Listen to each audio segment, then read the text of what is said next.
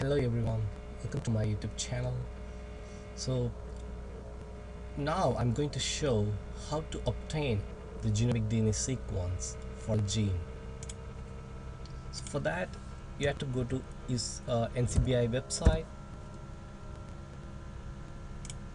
click the link and type any gene you want.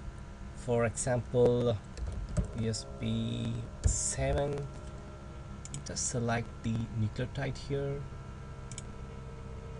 click search.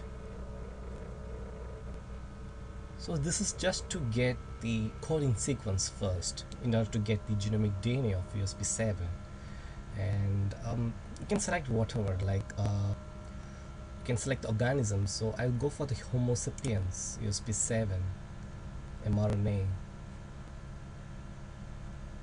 So if you come down, yes, here's a CDS.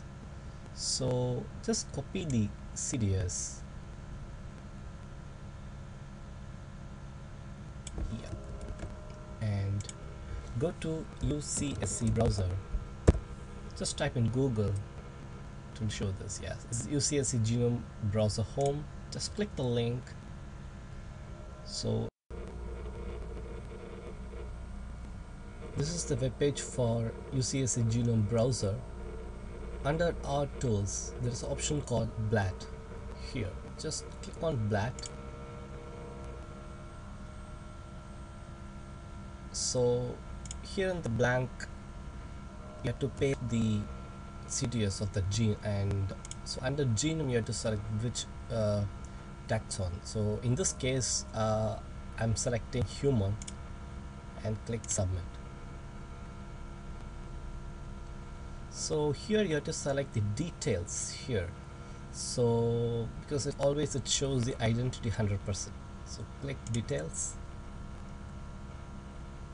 it will show like this, and so this is our input, the blue color sequences, and this is the genomic DNA of the particular gene. So right from here till, I think it's a very big gene. From here, so this is the genomic DNA sequence of ESP7, and this is the side-by-side alignment.